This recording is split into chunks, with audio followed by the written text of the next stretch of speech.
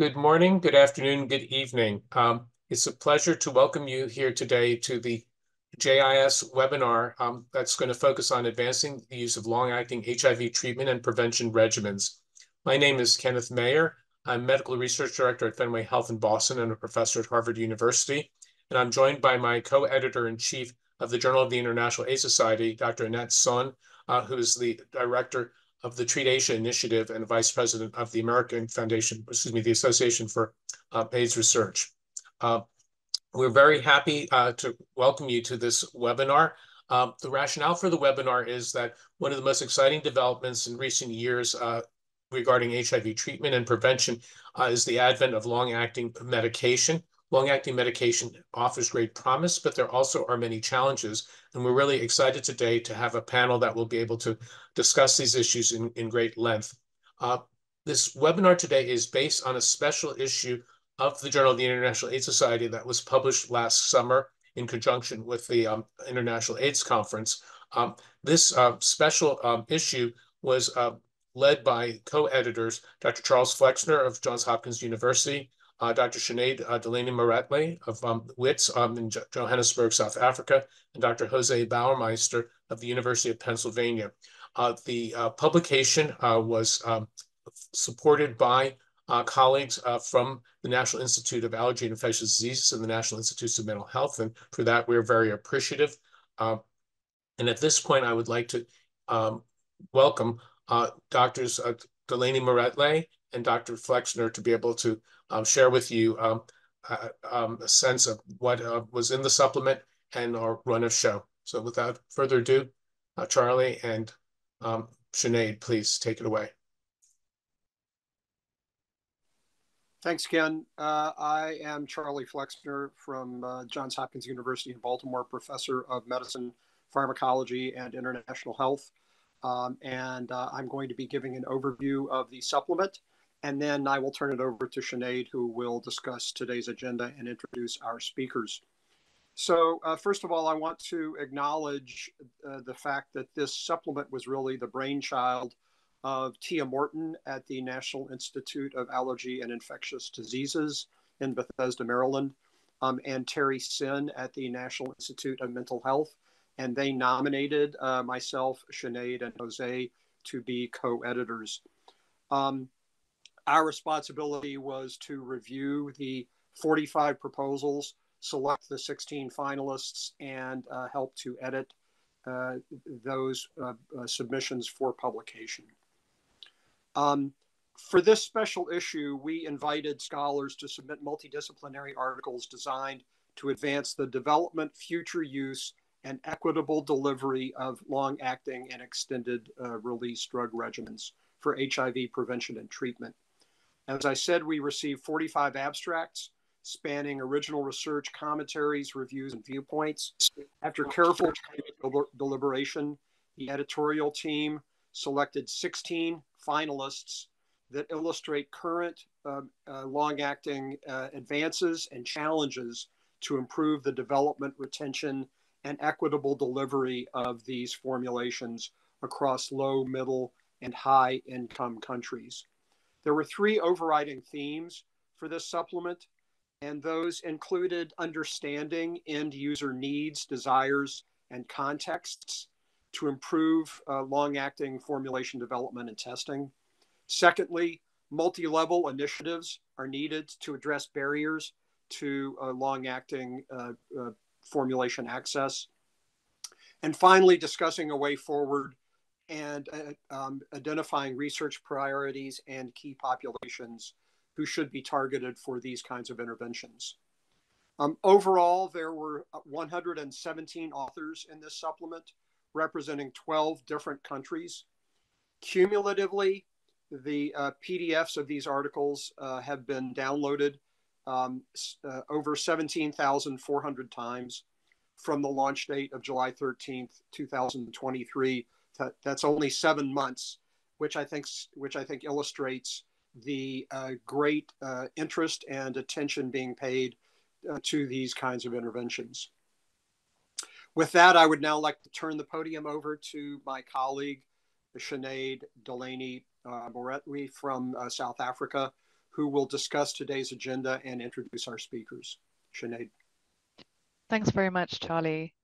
Just to say, it has been an enormous privilege to work on this supplement, and I'm delighted that we're able to have 4 great speakers to speak on some of the key themes that Charlie just highlighted. So the first speaker will be Gesine Meyer-Rath, who was one of the supplement authors from South Africa, and she'll talk about facilitating access to long-acting regimens. Then we'll have Kenneth Ngure from Kenya, who was an author, in fact, on 2 of the articles in the supplement, and he'll talk on the delivery aspects of long-acting regimens and what we need to think of. Ariane van der Straten was also an author on a systematic review, and she is going to reflect a little bit on what we need to consider when we think about choice with respect to long-acting regimens. And then we'll wrap up the speakers with Peter Kim and Diane Rausch, who are going to talk to us about considerations for future research priorities for long-acting extended delivery agents. After that, all of these sessions are pre-recorded, so we will hear them one after the other. We're also very fortunate to have 2 testimonials, which will bring to us, I think, a really important perspective, which is the perspective of end users and people in communities, and really remind us that these agents are life-changing for many people in parts of the world that have been impacted by HIV. Once we have had all the presentations, we will then move to a live panel discussion and a Q&A session, which will be chaired by Beatrice Greenstein, and all of the presenters will have an opportunity to have a live discussion. And hopefully then we'll be able to wrap up at the end, and Annette will close us out. So I think with that as the run of show, what we can do is go straight into the first video.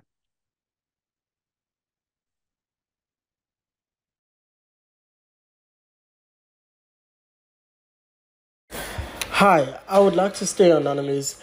I'd like to speak about the injection when I first got it. When I first heard about the injection, I was curious and scared at the same time. Hence, I've never gotten an injection in my bums before. But when I got it the first time, it was scary. Hence, to a point where even the doctors even struggled to even get the muscle in my bum. But then finally I got comfortable and used to it.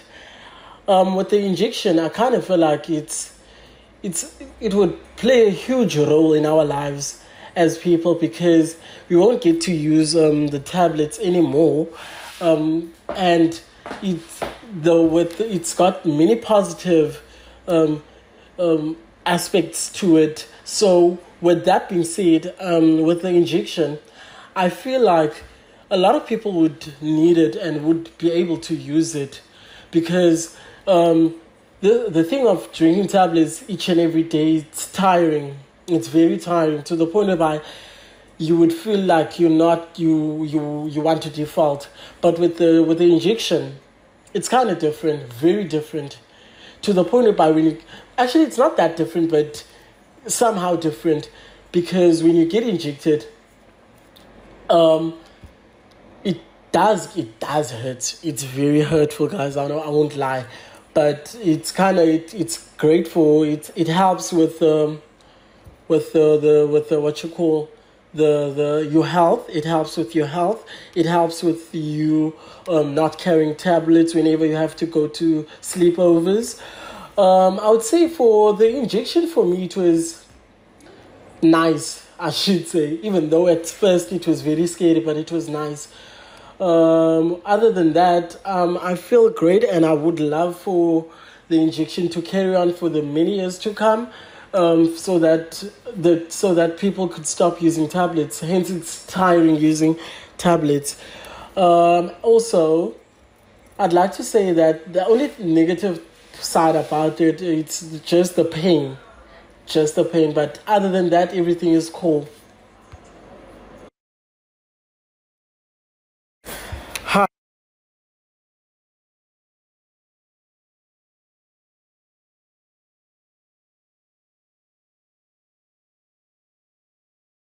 Hello, I'm Gesine Meyer-Rath from the Health Economics and Epidemiology Research Office at the University of the Witwatersrand in South Africa.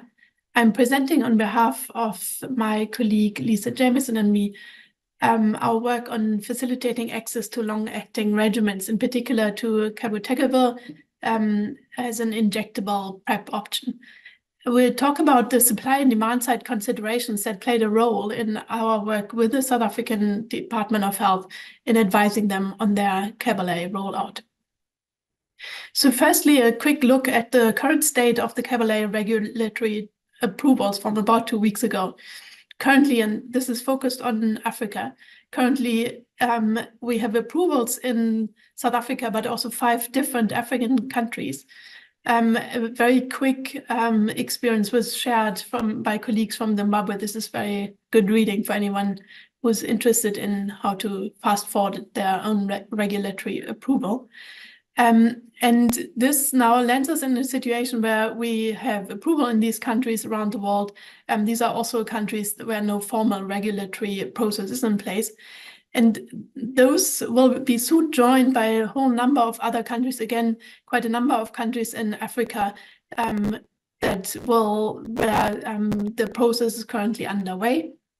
And then at the maximum, these are all the countries where the medicines patent pool deal applies. So low and middle income countries, or in particular low middle income countries and low income countries around the world, as well as a number of countries with high HIV prevalence. So basically, just quickly, if you focus again on Southern Africa, you see that between these 2 blocks, most of Southern Africa will have access in the next coming months, is the hope, to injectable cabotegravir. Could Cabotegravir as PrEP be the game changer that we need it to be? Now, from our modeling in South Africa, we know that its effectiveness is higher than that of medical male circumcision or condoms, or perfectly adhere to ART. It is the single most effective intervention that in 7 years of modeling interventions as part of the South African HIV investment case, we've not seen anything as effective as this.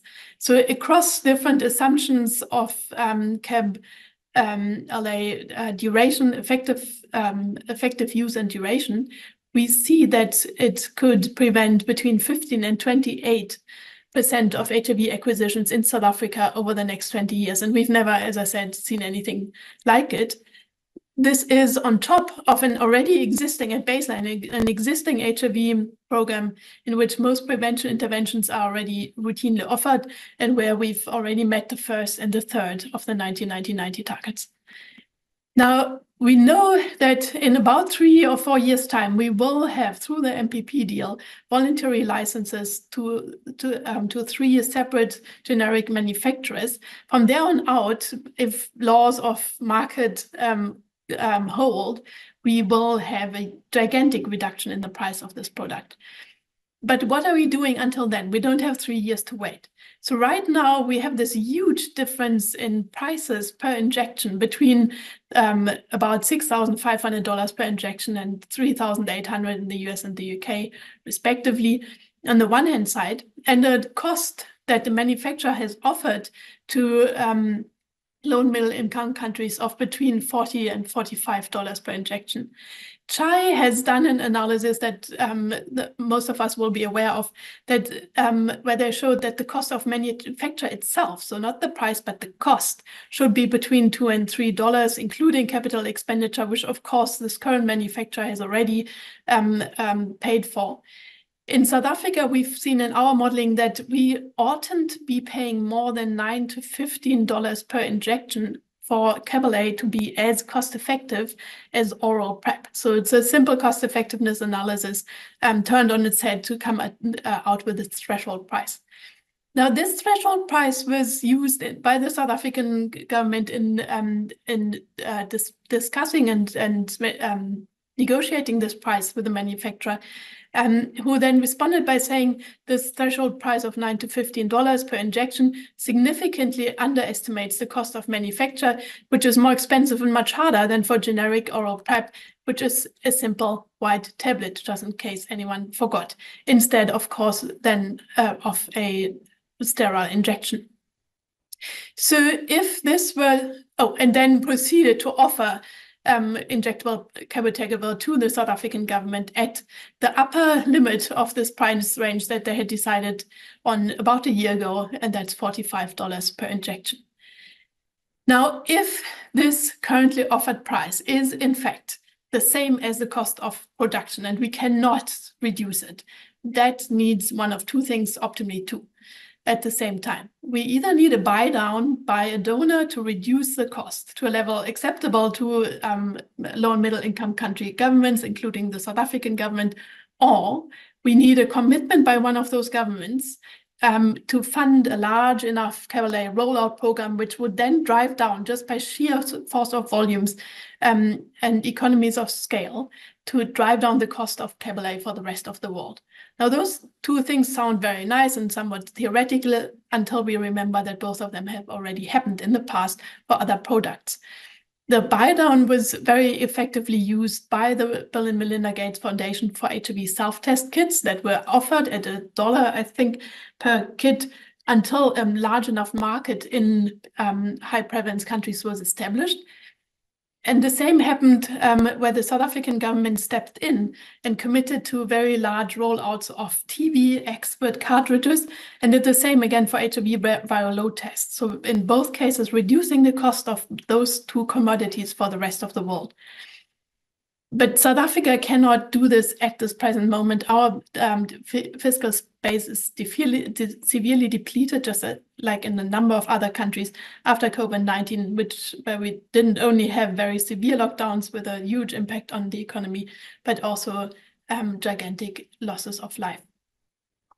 So right now, we also know that that Cabolet itself will add quite a lot to the cost of the South African HIV program. But at baseline, it's over here in dark red. We can expand it quite a bit under what's currently a flatline budget, going down from the year before. We don't see it here for the first time, but a flatline budget, we can expand a little bit of testing and treatment. In order to then also roll out Cabolet, we would have to have up to 40% more budget, which we currently don't have. So the third option here is then to reduce the cost of production. As we know, currently it's produced by a single manufacturer. It's basically a monopoly situation. So over the next 3 years, before we have that pressure of the generic production coming in, that might be one of the few things that we can still affect.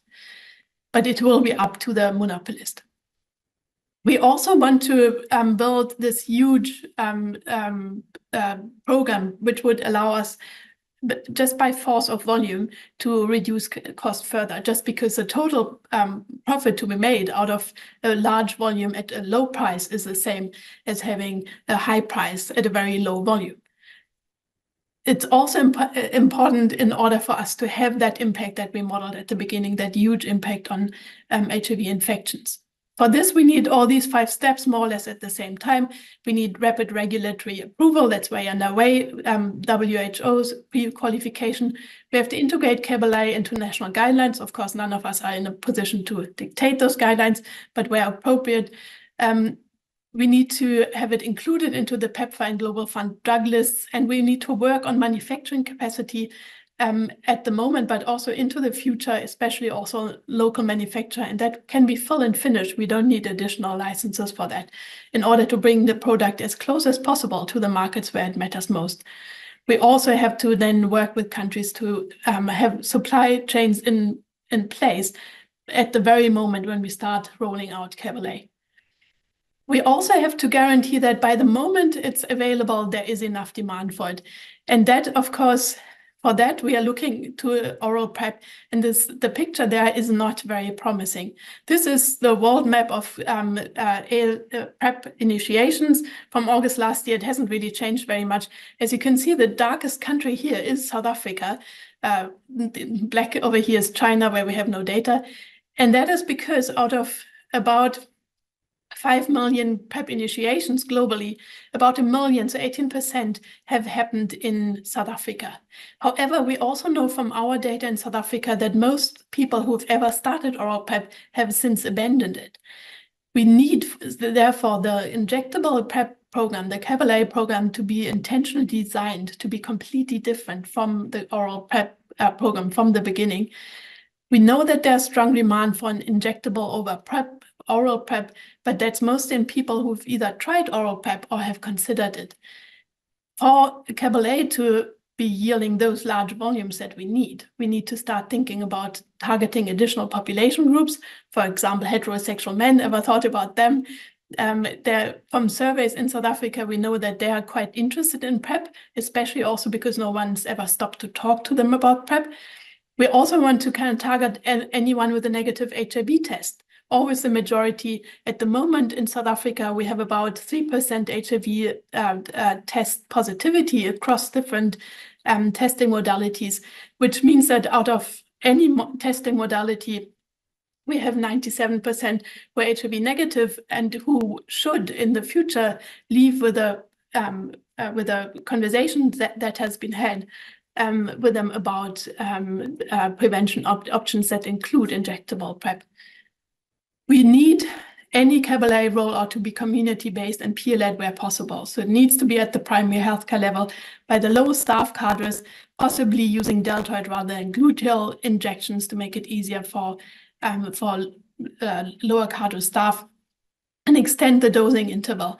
And of course, we have to use non-traditional outlets, not only those very famous key population-run clinics or outlets, really, in Thailand, but also private pharmacies, doctors' practices, etc.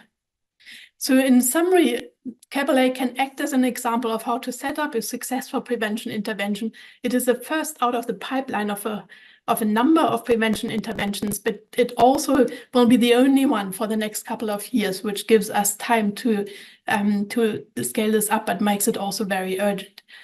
We need to scale up rapidly now to create a big enough market for Caballet, both for prices to be lowered, but also for those large impacts to be realized.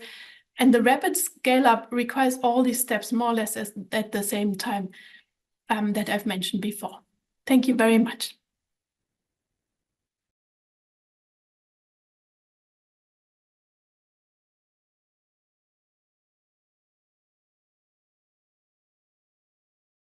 Greetings, my name is Kenneth Ngura from Jomo Kenyatta University, Nairobi, Kenya, and I would like to start by thanking the organizers for inviting me to discuss this important topic of delivery of long-acting extended delivery regimens.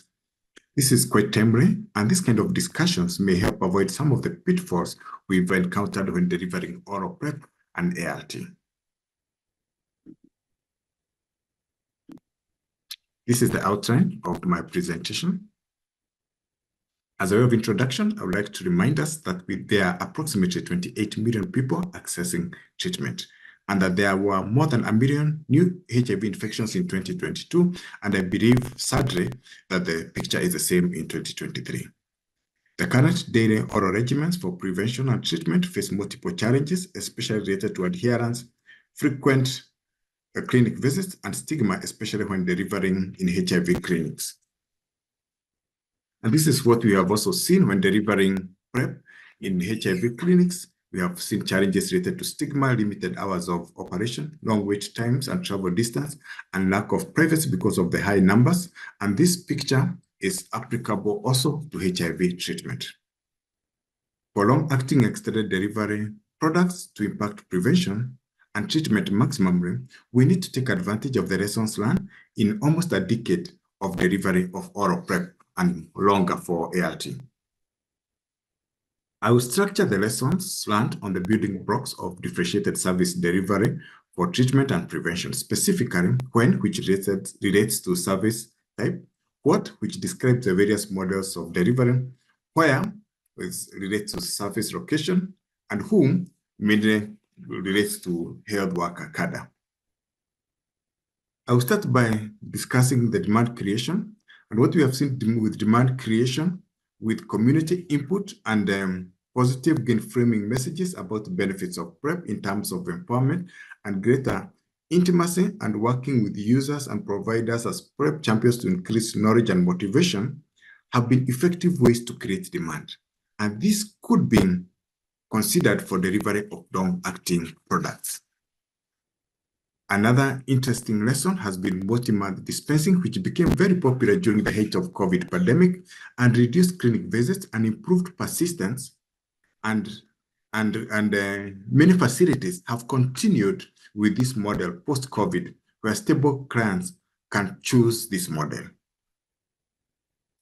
When thinking about delivering long-acting products, I think more around the dapivirine vaginal ring and other products in the pipeline that could be self-administered, that could, end users could use them on their own. And it's something that they could end up getting multiple doses. But for carbapenem, the current formulation requires health provider assistance. Multiple studies have also demonstrated that HIV self-testing is highly acceptable and can increase the number of people on prevention and treatment. Our recent GPME-GPrep trial demonstrated that HIV self-testing reduced the clinic visits by half without compromising adherence, testing, and retention. Women not in several different relationships even had better adherence while on the HIV self-testing arm. Dr. Brain, through HIV self-testing though HIV self-testing may not be used for all long-acting products, I can foresee, for example, a woman getting several rings and HIV self-test kits and using this comfortably at home. I believe I'm preaching to the choir when I say that providers play a key role in the current delivery of ART and PrEP, and multiple studies, including in-depth interviews with providers, have supported that training providers translates to higher uptake and persistence.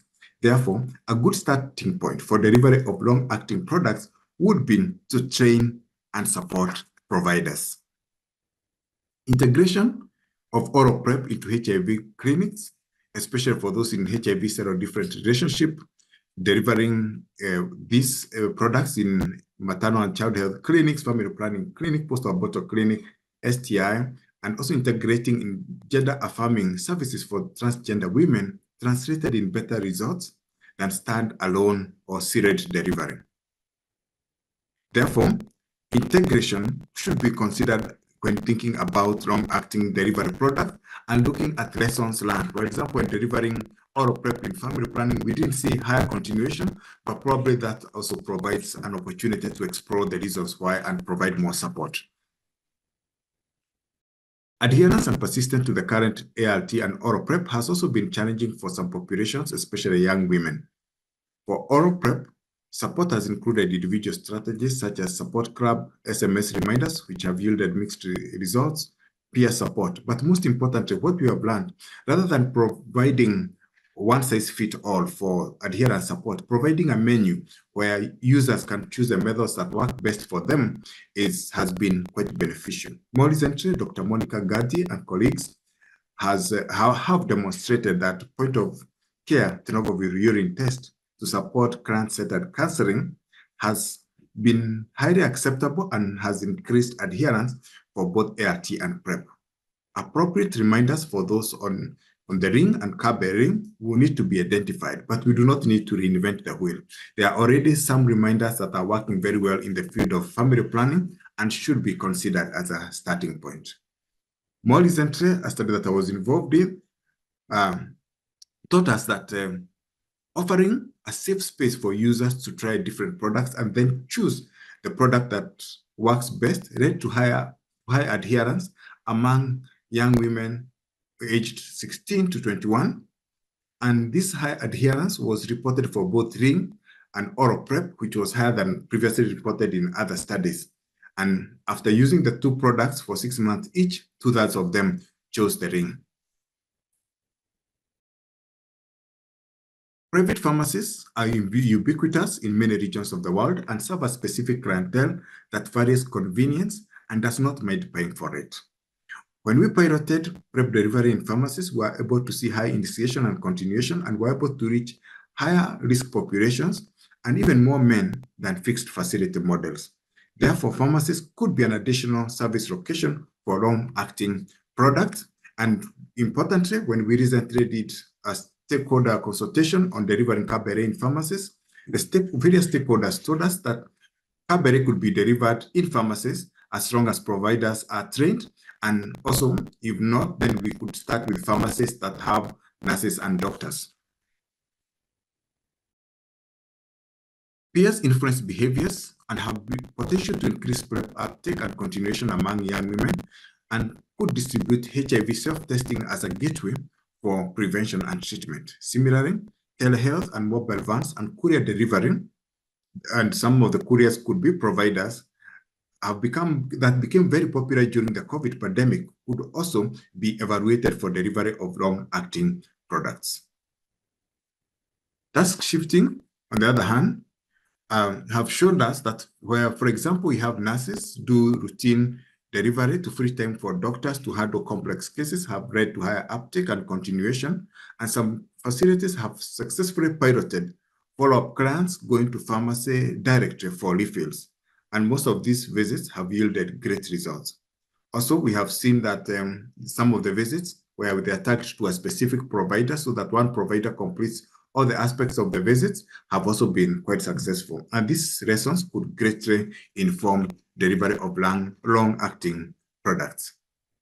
So as I come to a close, I would like to restate that delivery of oral PrEP and ALT has demonstrated innovative ways to overcome user, provider, and health system barriers that can be leveraged when delivering long-acting products. However, some of these recently introduced products, such as Cabele, may need special considerations, especially those related to HIV testing, type of providers to deliver these services, and code change requirements. And that the new long-acting products in the pipeline, if efficiently delivered, will offer the much-needed choice in HIV prevention and treatment, which could translate to higher uptake and impact the HIV pandemic. I would like to thank the participants and the staff of the multiple studies cited. I would also want to thank the funders for providing the funds. Otherwise, we would not have been able to conduct this important work. Thank you.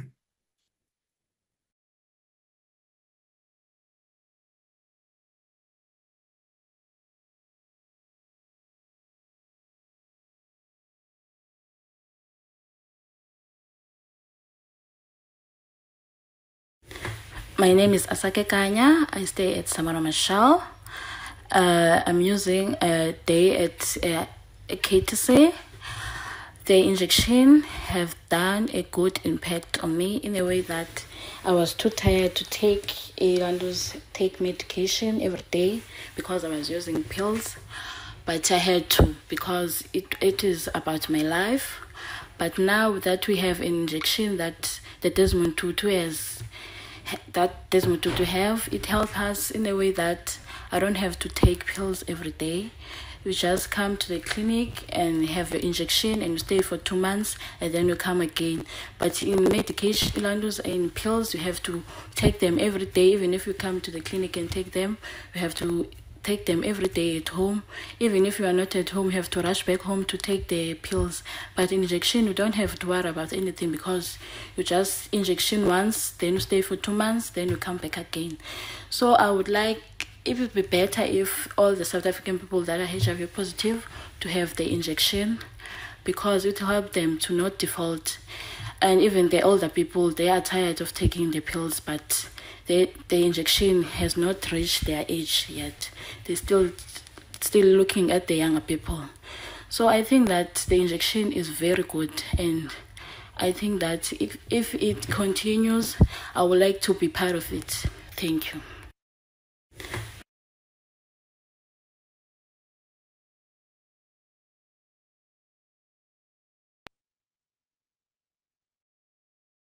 Hello, my name is Ariane van der Straten. Thank you for the opportunity to present on choice of long-acting and extended delivery regimens for prevention. I would like to start with a quote from a 2022 editorial on PrEP choice. As humans, we come in many different shapes and forms. Options for HIV prevention need to match this variation. So with that in mind, here is a snapshot of the current PrEP landscape. And what you can see is that both long-acting methods that are highlighted in green here and ultra long-acting methods highlighted in violet and that I define as 6+ months of duration are the majority of new PrEP options in the pipeline. So there are no benefits in developing more options if they are not liked or used. So an important reminder is to keep end user in mind when doing product development. And that's what the Matrix project depicted here, and which is funded by PEPFAR and USAID, is doing. It's focusing on 9 early R&D products, including 2 event-driven, 3 long-acting, and 4 ultra-long-acting products. And intentionally, these are informed by end users from the preclinical stage onwards. And the hope is that by incorporating user preference early on, modifiable attributes can be optimized and products may have a greater chance of future success. So why focus on choice? Well, our premise is that more acceptable options will lead to better choice, increased coverage, and higher health impact. And before diving more into the choice process, I would like to share a great definition of choice, which was published by Katie Williams from FHI 360 last year. Choice means that individuals have the autonomy, knowledge, and freedom from coercion at any given time to select the best method for them among options available. So we have much to learn about that from the contraceptive field. And what you can see on the left is a graph that comes from a systematic review which assessed the impact of increasing contraceptive choice globally. And what was found is that increased choice for contraceptives was associated with increased uptake, more persistent use, and better health outcomes.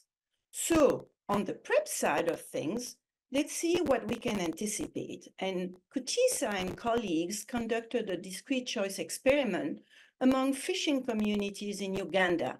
And they modeled PrEP coverage in women and in men. And what they found is that the proportion with no protection, which is highlighted in green in this bar graph, will decrease as more options are available. However, multiple options will be needed to move that prevention needle significantly and to increase coverage at the population level. Now let's look at values and preference for long-acting injectables. This is a review paper published by Lara Lorenzetti and colleague in the special edition of the JIAS journal. And we reviewed 62 studies and organized values and preference from end users along the theoretical framework of acceptability, which is a framework developed by Mandy Second in 2017. And what we found was that injections are definitely a favored delivery system, and longer duration are typically preferred. However, as is depicted on this slide, there are pros and cons for injection as well. So on the minus side, highlighted in red, there are considerations like opportunity cost, time and cost to travel to the clinic, or the waiting time before being seen at the clinic to receive the injection that were, drawbacks. And on the burden side, some people do dislike needles, are pain averse, and perceive injections as invasive. However, on the plus side, shown in green, injections are familiar dosage form. They have high perceived effectiveness because they provide continuous protection, and user likes that injections are discreet and easy to use since they are provider administered. We did see variation in interest and appeal of injection based on the demographic and geographical area. So what may inform choice, in addition to what I already mentioned? Well, I will use examples from different studies in cisgender women that used a similar study design with a crossover period where different options were used, followed by a choice period where a preferred product was chosen. And in the trio placebo study, which we conducted in Kenya and South Africa, We assessed preference and choice for different delivery forms, tablets, ring, and injection, and did found that injections were indeed young women's preferred form. What was important is that the most preferred product shift with user experience. So you can see on the left that the most preferred ranking for the two longer acting methods, ring and injection, increased after use. That's in blue and pink. Whereas for daily tablets, the opposite happened, and that's highlighted in green. But what was important too is that overall, 50% of the women changed their mind about their most preferred product after trying them. Now, next, what we found is that increased familiarity of the method or the product did inform preference as well. And what you can see on the pink graph is that the acceptability rating of the ring, which was the least familiar of the trio method, increased significantly after a modest exposure through an educational video at baseline. That's the middle bar. And next, following use of the ring during the crossover period, and that's the purple graph. In another study and another population called, and the study was called You Choose, conducted in Cape Town by DTHF, adolescent girls were provided contraceptives as a proxy for PrEP. And there again, injection was chosen by most of the girls, 48%, followed by the ring, and lastly, the daily pill. So again, longer duration is a key driver of product choice, along with familiarity and ease of use. It's important to remember that choice is not all about HIV prevention efficacy. On the left side here, you see a discrete choice experiment conducted among participants in the Quattro study in Zimbabwe and South Africa. And what it shows is that a lower efficacy product, only 50%, was preferred if it was of a longer duration, provided desired vaginal wetness, was contraceptive and not noticeable by the partner. And then when looking at studies with medicated products, and this is on the right for the REACH trial conducted in adolescent girls in 3 different African countries, girls preferred the ring to oral PrEP despite its lower efficacy because of convenience, ease of use, and discreetness. So when we explored qualitatively the drivers of choice in REACH, what we found is that aside from a desire for protection, key consideration were the triability of the products during the trial and the trusted relationship with staff and counselors, which provided patient-centered counseling and adherence support. On the other hand, the provision of drug level result, which was part of this trial, was valued by the participant, but mostly served as a proof that the right product was chosen. So PrEP choice is more than about giving a product. And so it's not just what you give, but how you give it. And that is well depicted in this cartoon from Fast PrEP, which is a demonstration project conducted also by DTHF in Cape Town with adolescent girls and young women. So here are a few considerations for choice and translatability to the real world, and I'll focus on the 2 middle row of this table. So needing to focus on increasing familiarity and decreasing uncertainty with novel PrEP option, some intervention that could be assessed and considered in the real world are increased awareness via modest exposure, such as an educational video, use of testimonial by peer product ambassadors, and facilitating triability of a new option. By triability, I mean the degree to which an innovation may be experimented with in a controlled environment, such as the clinic, to enable choice decision. And this can be achieved through experiential learning with some of the user control method or visual tactile experience prior to choosing using props and prototypes. PrEP choice is also a dynamic process, and it should be frictionless. And demonstration studies could assess how to smooth that process through an end-user journey approach in the real world. So to summarize and conclude, we can engage potential end user as co-designers so that more acceptable options are developed from the get-go. These include long-acting and ultra-long-acting, but are not limited to them. We should expand the science of informed choice to better support user navigating the choice process by applying key elements of the diffusion of innovation, such as testimonials and triability to decrease uncertainty about new strategy. We can amplify rollout and uptake. And finally, let's remember sex is not siloed, so to increase demand and have higher impact, we should synergize health indication. I want to thank you for your attention, and this is my acknowledgement slide.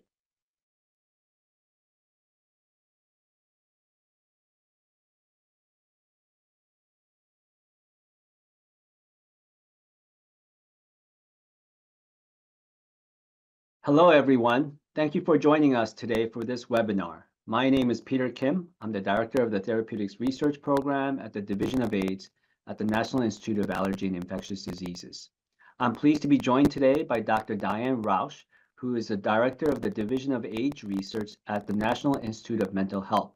We'd like to talk to you today about ensuring the impact of long-acting HIV therapeutics through multi-level treatment research and our vision for future research directions. There are two major points when considering long-acting therapeutics. First, they represent a revolutionary advance in both HIV prevention and treatment. They provide an opportunity to reduce the adherence burden as well as stigma and privacy concerns of daily oral therapies, but they also present a challenge in that they must be paired with care delivery innovations to facilitate access and use. The second point is that a multidisciplinary research agenda is absolutely necessary as we generate new long-acting HIV treatment formulations to assure there are appropriate strategies that support the effective and equitable use of these novel therapeutics. New therapeutic product development must include not only innovative delivery models, but also novel strategies for clinical implementation and monitoring, and concurrent advances in addressing social determinants of health and healthcare access. We have witnessed an amazing simplification of antiretroviral medication therapy. In the early days, treatment required multiple pills every day, taken at different times with or without food. As you may remember, it was very complicated and difficult for patients to adhere to. We have progressed to needing now just 1 or 2 pills a day, and now we have long-acting injectables. These are evolving to last longer than monthly and require even more sophisticated strategies for reminders and assuring timely treatment updates. Some of these new emerging advancements include such things as broadly neutralizing antibodies, extended release implants, microneedle patches, therapeutic vaccines, which may have complicated and specific regimens.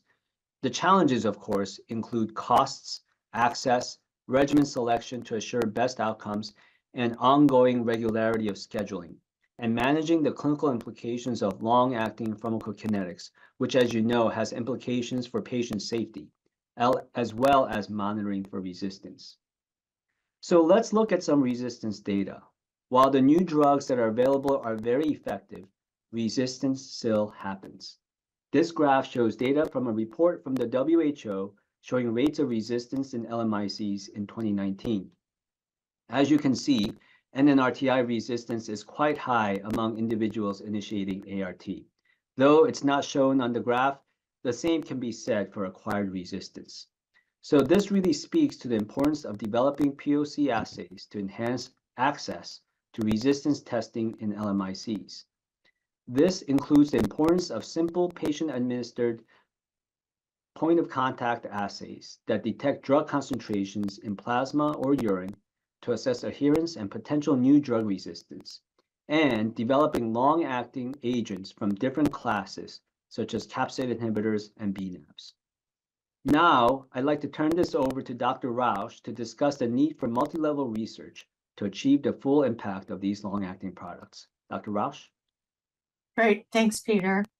So it's clear that we need to continue to improve the available therapeutics to expand treatment options. But these new options will require multi-level research to create effective approaches to support these new regimens.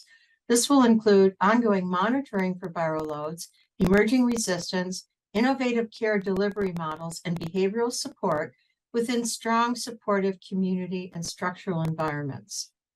It has been well established that there are disproportionate impacts on HIV on Black and Hispanic populations. Next slide, please. U.S. population data from the Kaiser Family Foundation in 2019 illustrates that we see many inequities in HIV population distribution by race and ethnicity. Blacks are 12% of the population, but make up 40% of HIV prevalence. Similar discordant numbers are seen in Hispanic populations.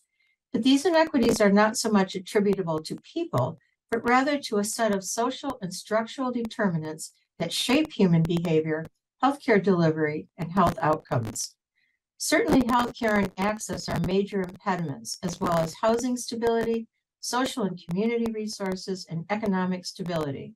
There is increasing attention to these structural factors, and much effort is directed towards addressing them. A major impediment to improving care, access, and better health outcomes is stigma. Stigma has been a barrier to effective care since the beginning of the epidemic and continues to be a major issue. And while a lot of effort has been directed towards managing stigma, we still have a long way to go.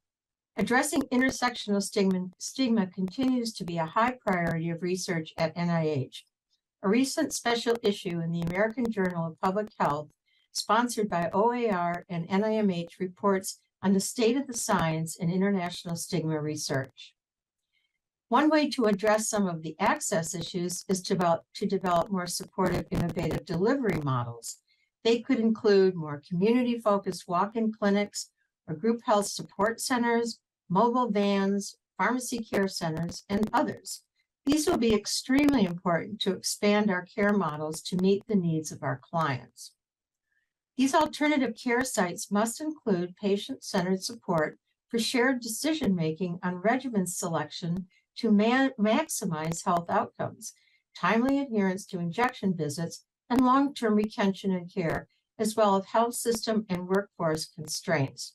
And some solutions can include creating decision tools for person-centered shared decision-making on appropriate regimens, advancing appointment attendance, and care and retention interventions, as well as implementation science approaches to address provider and care factors. So moving forward, in order to create the maximum impact, we must consider development of improved regimen options, as we've discussed, while simultaneously developing improved strategies to effectively monitoring clinical outcomes and provide behavioral support to improve access to new care delivery systems and overcome some of the social and structural determinants of health that might be impacting those outcomes. And this must be done together collaboratively and cooperatively to have the highest impact and the best potential for success. So in conclusion, long-acting therapeutics represent a seminal advance in the field of HIV treatment and prevention that has the potential to significantly improve clinical outcomes for all people with HIV. But we must undertake research to translate the potential to reality. This includes advancing new drugs, ancillary diagnostics and tools for adherence monitoring and drug resistance, and behavioral and implementation research to ensure equitable access to care that will maximize the impact of these technologies. So thank you for your attention, and we'll now turn it back to the next speaker.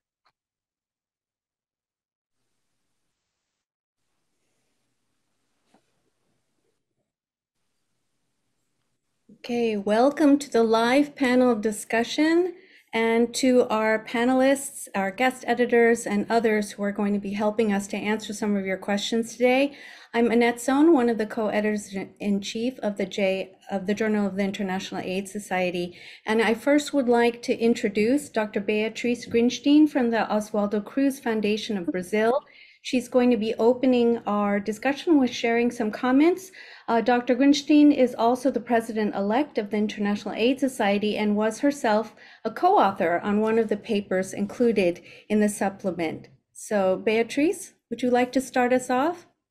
Yes, thank you so much. Thanks very much to the IAS and the JIAS editors, you, Annette, as well for the kind introduction, and also for Ken for organizing this webinar featuring this critically useful supplement.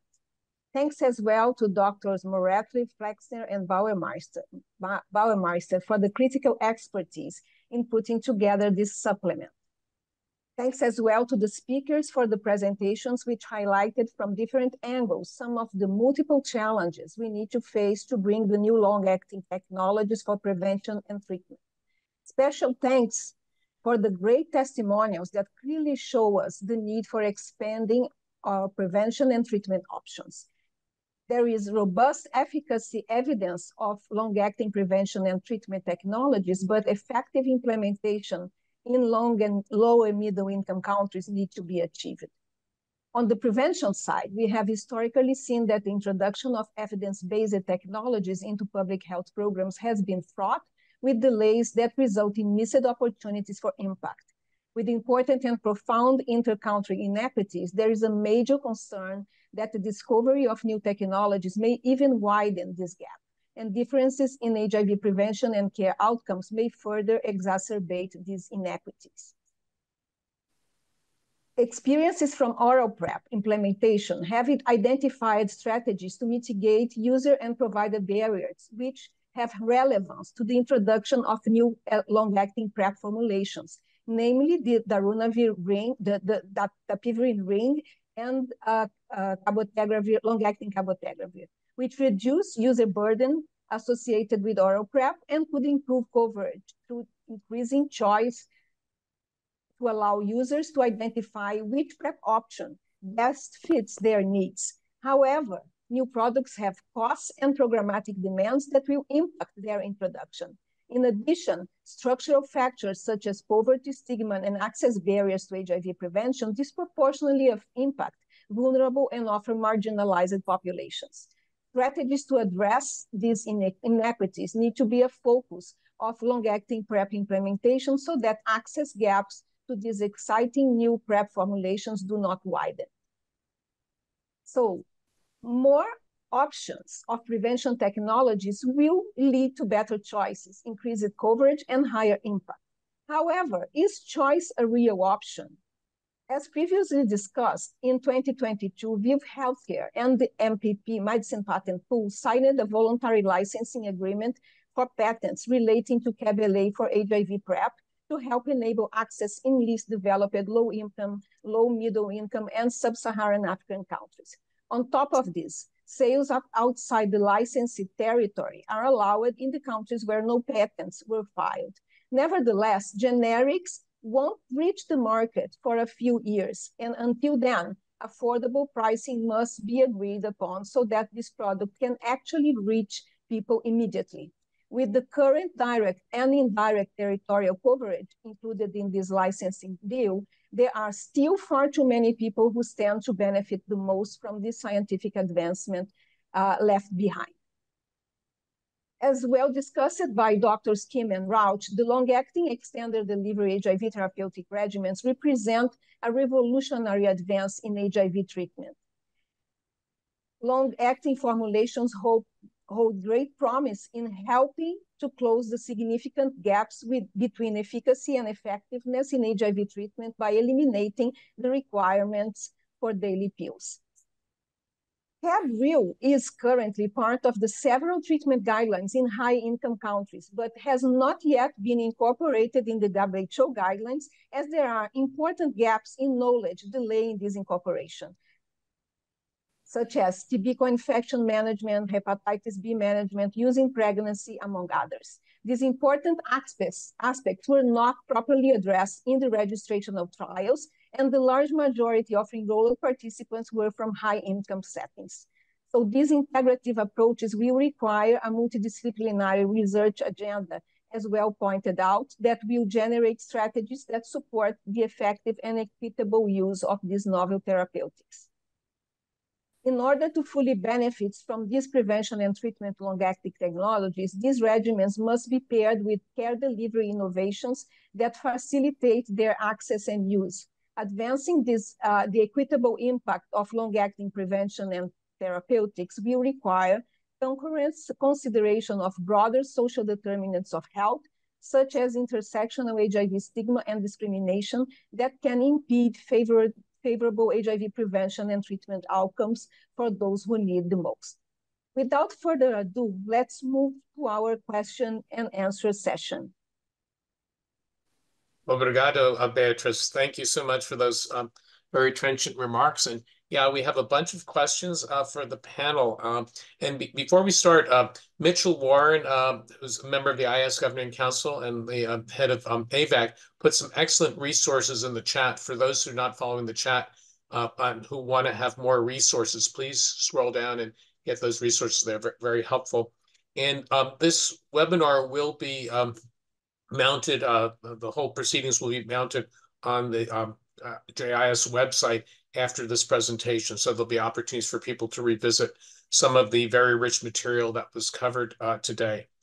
One clarifying question, Charlie, could you comment on the formulation? There were questions sort of like how much medication and, you know, what's its consistency look like, so to give people more of a sense of what the actual product is when we're talking about long-acting, at least the current generation long-acting medication? So the formulation of the product is dependent on the drug involved. And so cabotegravir and rilpivirine are very similar formulations. They are nanocrystals of pure drug. The crystals are of various sizes, and the small crystals dissolve quickly and the large crystals dissolve slowly, and the intermediate crystals dissolve at an intermediate rate. And the sum of the rates of dissolution of those different sized crystals leads to the smooth, long release curve for these agents that I think most of you are familiar with. Lenacapavir, the other approved long-acting drug, is a formulation that relies on high molecular weight polyethylene glycol for its slow release, as well as the inherent pharmacokinetic properties of the drug itself. And then you have other polymer-based release formulations like that which is involved in the dapivirine ring.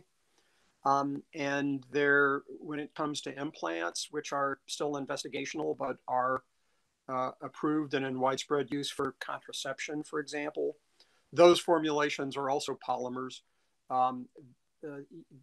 The implantable levonorgestrel formulations, for example, are non-bioerodible, but there are long-acting bioerodible injectable implant formulations for other diseases as well, and it's likely that that technology will eventually find its way into use for HIV. Great, thank you so much. There are a bunch of questions about cost issues, so may want to start off with Justine, but others in the panel may want to comment. One question just raised the issue about the cost effectiveness calculations are presuming very high levels of adherence to oral medication. And in the real world, we know that people may not necessarily be optimally adherent. So would it be appropriate to rethink some of those cost effectiveness calculations with regard to real world levels of adherence for oral medication when comparing an injectable comparator? And then there's the comment just about the price being so critical, about overcoming the IP and the technology issues. And there was a parallel question that sort of asked about whether these cost issues are the reason why relatively few countries have applied for licensure when you consider the global burden of HIV. So, Justine, do you want to hold forth on that? Yes, thank you very much, Ken. I'm waiting for my video to be enabled. There we go, sorry.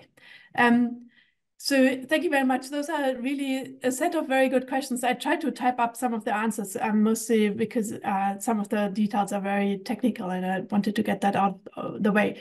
But in summary, I think that what perhaps I omitted a little bit in my talk was the fact that cost is really a proxy for profit as long as you have a single monopolist manufacturer, which is the situation with injectable cabotegravir right now. And there you need to think about basically two factors. So either if you want to make a profit, you either make it from the price of a single commodity, or you make it from just having a very large market, which then allows you to reduce the price because the one basically is multiplied by the other, your total profit stays the same from a very cheap product sold to a very many people. So it's very, very simple market economics there at play, which is why we're interested in creating a large enough market even in the next 3 years before that competition pressure comes online from the generic manufacturers. Creating a large enough market in order to allow the current manufacturer to lower the price. And that's why we were talking about all those factors. So basically, the factors that allow us to create a large enough market with a big enough demand should allow then for a lower price. I do think right now the cost that is being bandied about, and you saw those ranges, so basically between the $40 and $45 per injection, of course, hugely less expensive than what's currently in the market in high-income countries, but still completely unaffordable to a number of countries, including South Africa.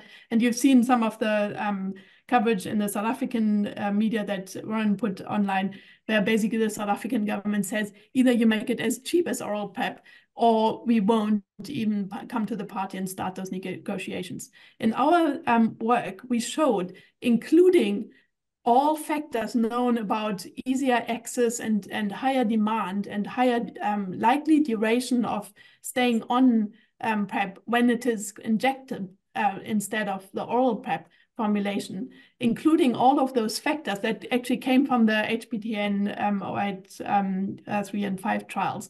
Including all of those, we still could accept a cost of injectable PrEP that's twice the price of oral PrEP.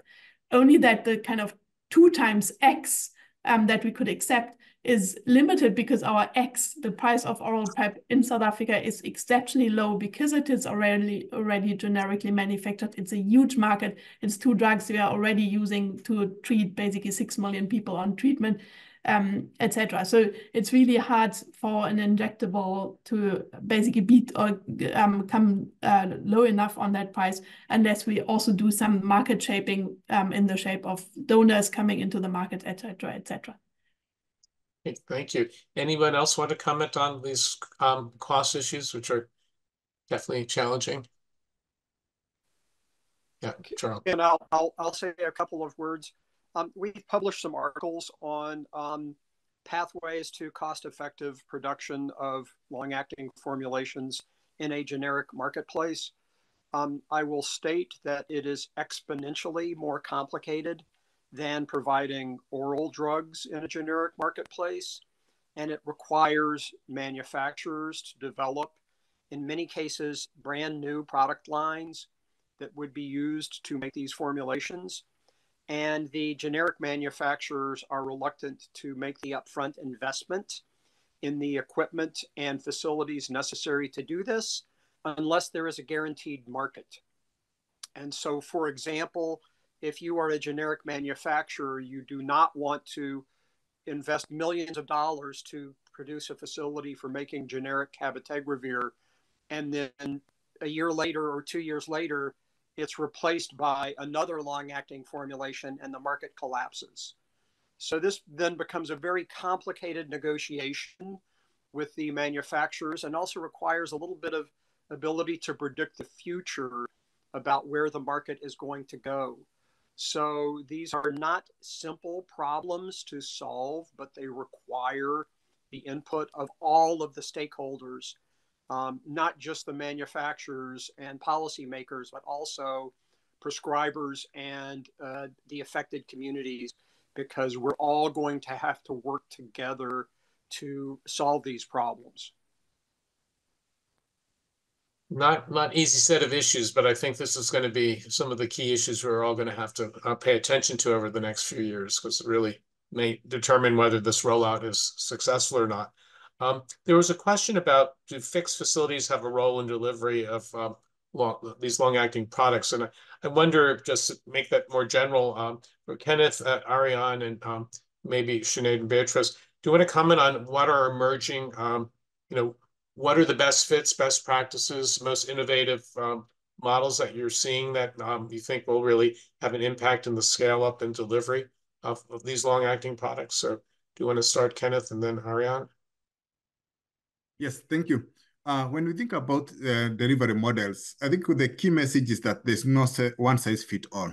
So as we learned from the oral PrEP delivery, we started with fixed facilities, hospitals precisely, and in HIV clinics, and they were able to reach a certain demographic. What we are learning now is the more you increase other options of delivery, you are reaching demographic that is not easily reached. But that does not mean that we move away from the current standard in many countries, which is the hospitals. Because when we did some research in Kenya, trying to have the people who get their regular PrEP from a fixed hospital, and we tried to ask them whether they would translate and move to their pharmacy, we didn't see high transitions. And we are seeing the same now for people who are getting PrEP within pharmacies, trying to see whether they would be willing to go to hospitals. Thank you. Thanks. Ariane, any additional words of wisdom? Just a couple of thoughts. Kenneth is more into the implementation research space than I am, but I think we can't forget that where you will access your prevention or treatment has an impact on perceived or stigma. And so when we think, as long as stigma is high, there's not just a desire for discrete methods once you've taken them, and invisibility of the product itself, but also where you get the product from. And in some of the research we've done, there was a lot of anxiety about being seen going frequently to a clinic or a hospital, because that may point to the fact that you may be sick, or you may have a stigmatizing condition. So we have to take all that into consideration, not just the cost and the distance, but what will be as seamless as possible or as invisible as possible, as long as we haven't tackled the issue of the ongoing stigma about HIV. Over. Great, thank you. Sinead and Beatrice, do you want to comment from both your national perspectives? Are there projects that have been rolled out that really show great promise for being scaled up more widely?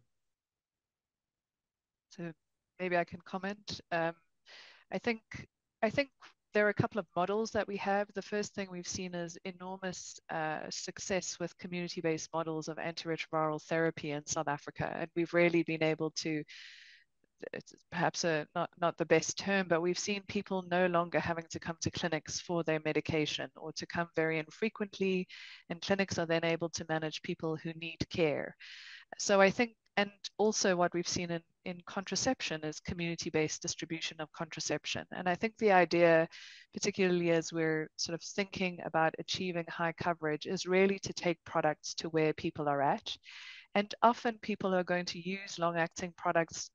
The reason that they like the long-acting products is that they have unpredictable lives. They want something that's discreet and convenient and is not, kind of as easy to kind of get and forget.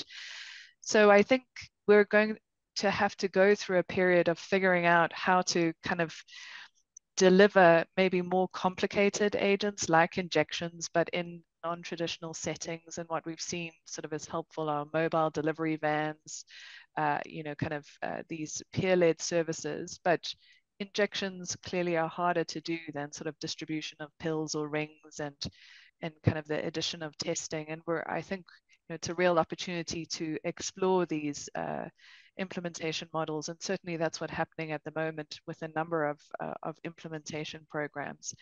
I think the other thing is that there's still a value for clinics, particularly when you're thinking about integrated services, when you're trying to also kind of package for example, PrEP with STI testing or treatment or contraception or gender affirming hormone therapy. So we can also think about sort of delivery models where there might be efficiencies, even if there's still an element of clinic-based. So those are just some thoughts, but over to you, Beatrice.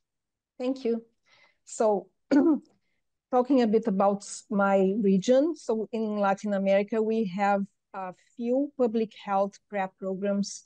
Brazil has the largest one, but we only have less than 70,000 people who have started PrEP. So even having a public health program, we face many challenges in scaling up PrEP in my country. So what has been shown in the last year is that the centralization for primary care services and family care units has really improved uptake. But in these units, we are not that well equipped to provide this more comprehensive care that clearly can be provided at more specialized clinics. So there is always this balance. We expand, but we offer less services in simpler services. We also expanded here so that nurses and pharmacists can prescribe and follow up individuals on PrEP.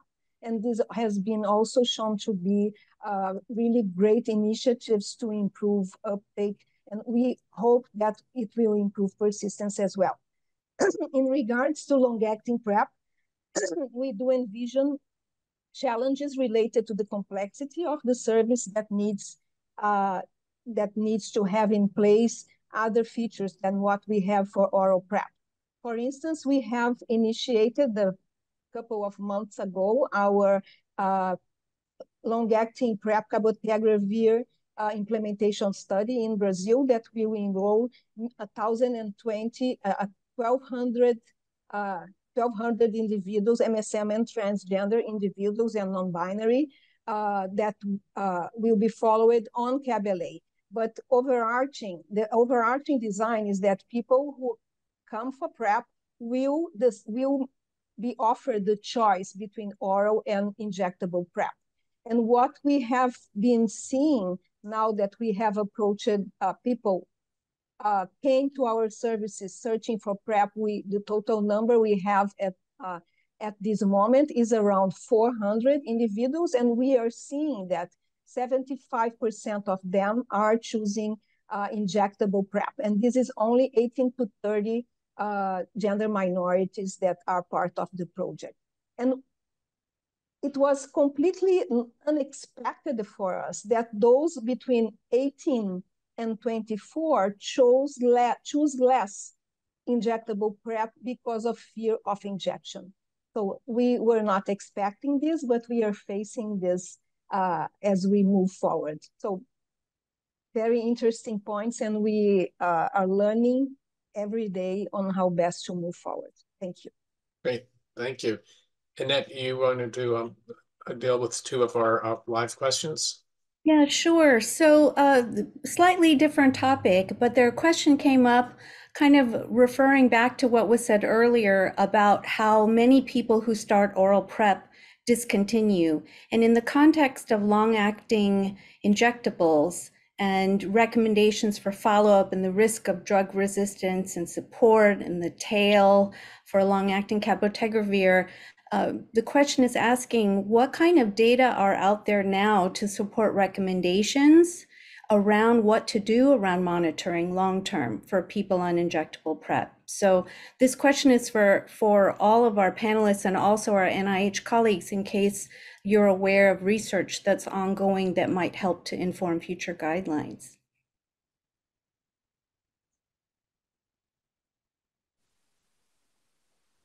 Well, I can just say that there is a lot of interest in point of care testing for not only HIV status, but also resistance as well as drug levels. So I think there was recently an Oxbase research big meeting on that to try to think about point of care testing. And I think that's something that could help move people more into monitoring themselves rather than having to go to get checked out all the time.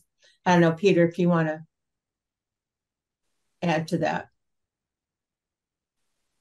I would say, diagnostics and the process of diagnosis is key. We're all humans and we all like it when things are convenient for us.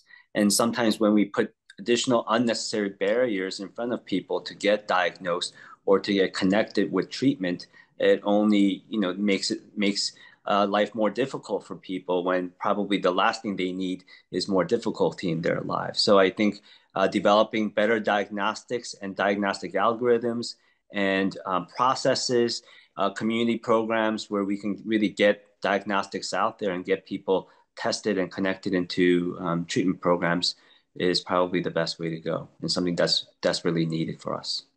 Thank you, Peter. Charlie, do you want to comment on the resistance risk and research? Yeah, so we're all used to thinking about resistance risk in the context of long-acting cabotegravir and molnupiravir used in people who are already infected. And both of those formulations have the great disadvantage of a very prolonged and slow release of drug with this so-called pharmacokinetic tail that would allow the virus to eventually continue to replicate in the presence of low concentrations of drug. Some of the resistance issues are amenable to solution by novel formulations. So for example, implant formulations do not tend to have a prolonged tail. They release drug at a more or less steady rate. And once the implant is depleted of drug, then the concentrations drop from something to zero rather quickly. And so that presumably would be much less likely to promote resistance in someone who's already infected. I will say the strategies are going to be different in the prevention setting as compared to the treatment setting. The treatment setting, it's obvious that we need a way to maintain constant drug exposure at a level that will prevent virus replication in individuals on these formulations. And we need to be very thoughtful about when and if someone wants to or has to switch from one formulation to another.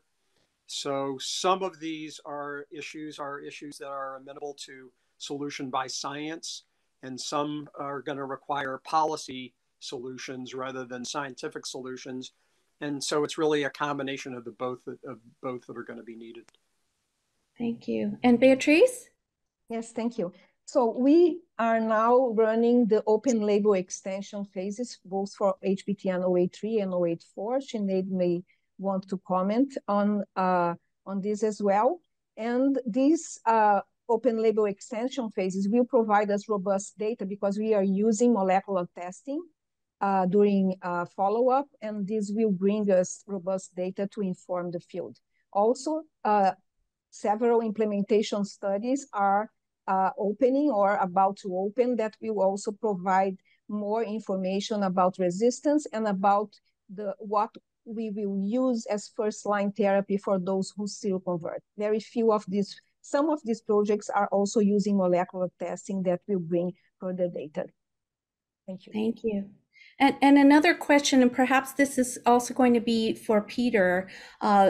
We often talk about how we have so many tools or an increasing number of tools, that there's a lot more focus on choice, as was mentioned by some of our speakers. But do we really have enough tools? Can we achieve our goals in reducing HIV burden without a highly effective and affordable HIV vaccine? Was one of the questions. And I thought that might be something you would want to comment on. Yeah, I mean, personally, I think it's theoretically possible for us to bring an end to the HIV pandemic without a vaccine, and that possibility has been written about. I think it will be extremely difficult to do so. In regards to that question about tools, I don't think that we have all of the right tools in our toolbox yet. I think more tools are needed.